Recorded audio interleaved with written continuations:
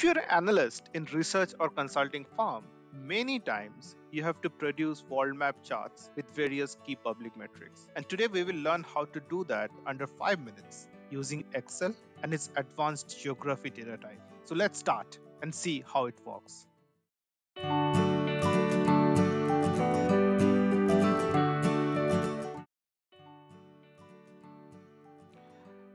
Now suppose you start with a list of cities and you have to get multiple information about those cities. That is maybe the country name, the currency, the population, the calling code, say maybe GDP as well.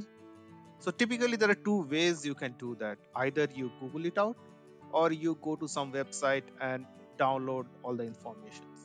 But both the cases you need to spend some time and it's not very efficient.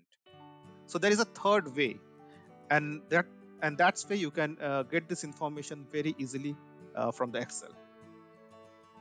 Now you select the cities, then go to data type, select geography, and you will see a small sign beside the city name, and that means it got converted into geography, and that's the type what we were talking about. So what it does internally, it populates a lot of relevant meta information that you might need for your calculation. If you need country names, then just call the country name. You see there's a list. We are just calling the country and region there. Then similarly, you can call currency of Bangladesh. Then you can call the calling code. You can call the population. You can call the GDP. And then it's fairly simple. You just select the entire row and drag till the end. And what you see, it actually saves you a host of time because you don't need to go to different places to get your information.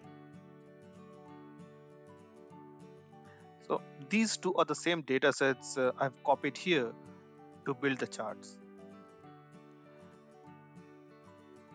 Infant mortality and GDP are very important global economic metrics. So let's try to build a chart quickly for the countries that we have here. So it's very easy. Just select the data and insert a map chart, and rest all are done by the Excel automatically. And here is the chart. Let's just format a bit, update the title, and wow, here you are. The chart is created. Similarly, now let's do the GDP chart as well. And here it is. So you see, you build this chart in less than 3 minutes without doing any research. And that's awesome, isn't that?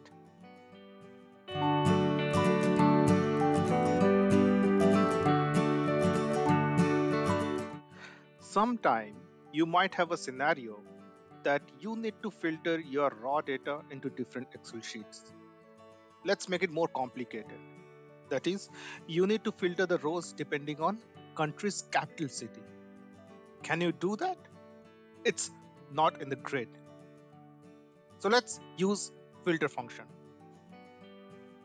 And let's select this based on this particular cell.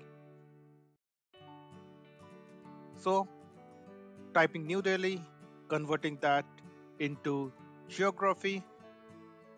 Then let's select the range, put the filter criteria, and the filter criteria based on the country capital, and done. You see the list? Now let's try with Beijing. Yes, it works. Amazing. London, it works as well. Isn't it great?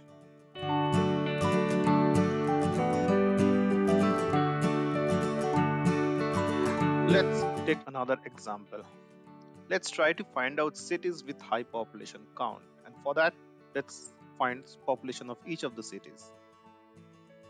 Here it is. Now we will use a dynamic condition. So again, selecting the range, Selecting the filter criteria, that's city population, selecting the actual condition, and what is if there is nothing. Hey, that's the list of cities over a million population. In 2023, it seems it's too less. Let's try with 4 million population. It's still long list.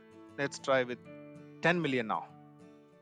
Ha, so these are the cities over 10 million people living in it.